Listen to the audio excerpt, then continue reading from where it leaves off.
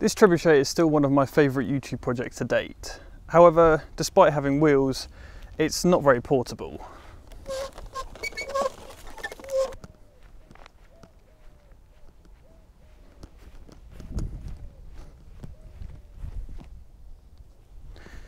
Now this is a small scale model of my larger trebuchet that I built when prototyping the larger trebuchet. And this is a bit more portable. As you can see, it's quite a bit lighter, quite a bit smaller, and launches a very small projectile. However, it's still a bit fiddly as it doesn't have a proper trigger mechanism, and also trying to hold the counterweight in the right position is a bit awkward. As well as that, the projectile doesn't go very far.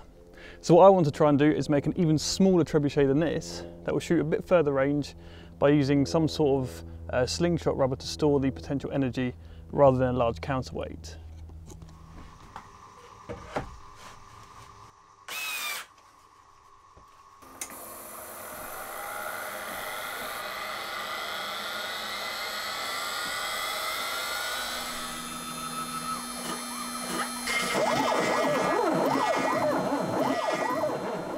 I designed the trebuchet to be cut on my CNC machine in two halves from 18mm thick plywood. So when the parts are attached together, they'll make a trebuchet frame of about 36mm wide and roughly 100mm tall axle height, mounted on top of a pistol-shaped grip. After a bit of sanding, I installed the axles for the trigger mechanism, and the two halves slotted together quite nicely.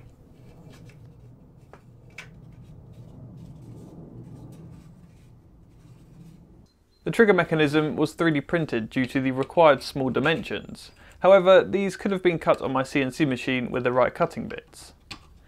When connected by the steel pushrod, you can see how the mechanism will work, where the rear latch will hook onto the main arm and simply pull away to launch the projectile. I then installed the main axle, main arm, and a length of slingshot rubber which will be used to store the potential energy. And by holding the slingshot rubber with my thumb, I was able to give the release mechanism a quick test.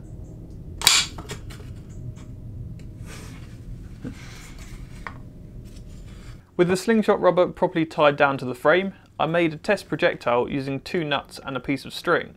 This added up to the same weight as the 10mm steel ball bearings I eventually want to fire. So it's time for a test launch.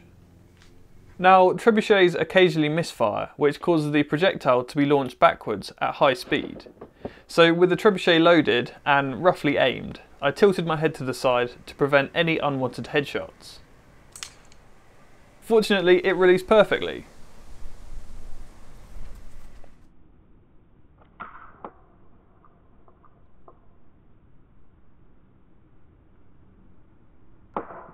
The next step was to make the hand grip a little more rounded, and then it was time for some optimization.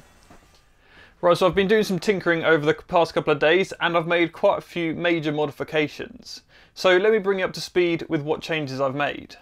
The original main arm design had this curved section to allow the tension from the rubber to act at a larger distance from the main axle when the trebuchet was loaded, to create a larger torque. But this only allowed for a very short piece of rubber, which meant the tension throughout the release reduced significantly as the rubber got shorter. I then designed this newer arm with two pulleys either side. This allows the rubber to be far longer, as well as always acting at a constant radius from the main axle. This applies a more constant torque on the arm during launch, and results in a similar release velocity as the previous rubber, whilst being stretched far less. This means we can always increase the tension to get higher release velocities later. Now for probably the most difficult part of this whole build, the sling. The sling is often the most frustrating part of a trebuchet to build, especially if you've not made one before or have lack of sewing skills, like myself. On my larger trebuchet, I build the slings using nylon straps, sewed together with nylon thread into a 3-piece cup which perfectly fits the required projectile. But to replicate this with a 10mm diameter projectile is unfeasible. Eventually I settled on a solid sling that can be 3D printed. It's simply two halves of a 3D printed bowl with a string hinge in the middle. It's made perfectly to hold the 10mm ball bearing and only requires two attachment points. Two final modifications include a magnet to keep the projectile in position before launch, so the trebuchet can be tilted without issues. And finally, a magnet used to store up to 10 balls inside of the grip for later use. Now you're probably thinking, other than having a miniature trebuchet that you can hold in your hand, Is this useful for anything? Well, let's put it to the test, starting with an accuracy test.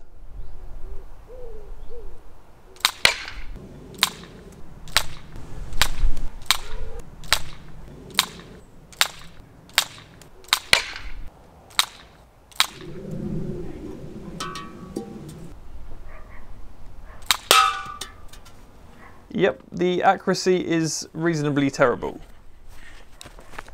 The main issue is the height and angle of projectile release. But even then, the projectile is released at least 30 centimeters or 1 foot above the original grip height, which at this short distance makes a huge difference to where you need to aim.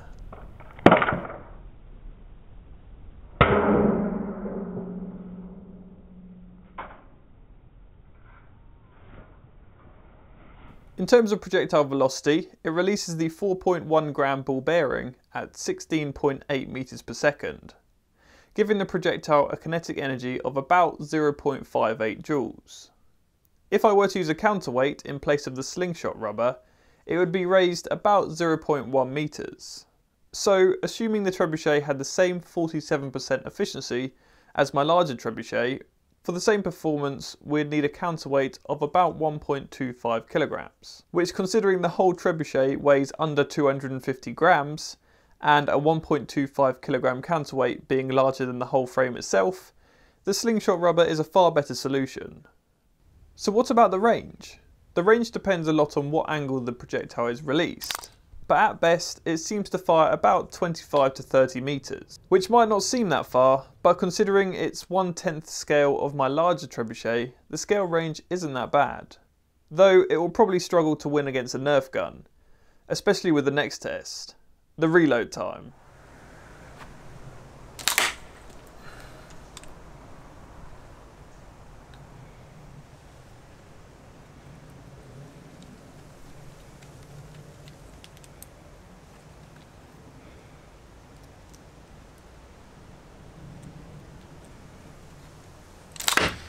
Do I even need to comment on that? I'm not really sure how to conclude this project. I mean, what else can you say about a mini Trebuchet? I suppose I mainly wanted to build this thing just to sort of see what it would look like in slow motion, you know, like a mini pistol gun with a weird Trebuchet just whipping out the top. It sounds really powerful at that short range. I think it's actually putting dents in my shed from, well, I'm only about 1.5 meters away.